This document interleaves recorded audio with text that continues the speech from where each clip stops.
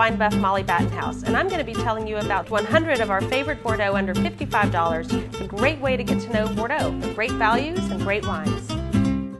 Today we'll be tasting Chateau Lestage Simon 2010. This is a wine from the Haut-Medoc, which is an area that you should really look for when you're buying Bordeaux. It's a great area on the left bank. It's usually typified by a lot of Cabernet Sauvignon, but this particular wine has about 2/3 Merlot in it, which is really nice. It ripens very well on those sandy and gravelly soils, maybe a little further away from the river. The rest of it is made up with mostly Cabernet Sauvignon and a tiny little bit of Cabernet Franc, which gives it a really pretty floral lift. It's very perfumey, this grape.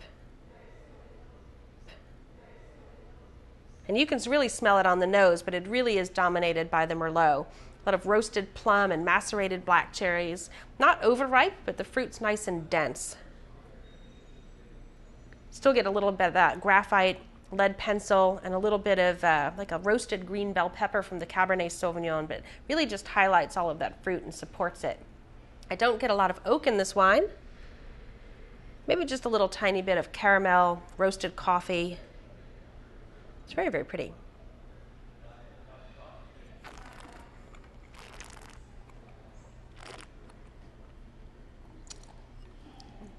And on the palate, get that flavor of Merlot, which is really pretty here.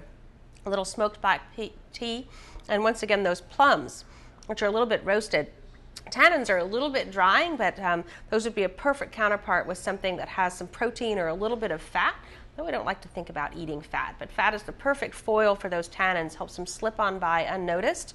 So even a lean steak, chicken, pork, even if it has a light amount of fat or some nice protein to it, would be a good complement to this. Especially if you did a rolled pork loin with some fruit stuffed inside, that would really highlight the fruitiness of this wine. This is really, really pretty. Just under $30. It's a great value in Bordeaux. It comes from a great appellation. So enjoy. Visit Bordeaux.com to learn more about today's Bordeaux selections.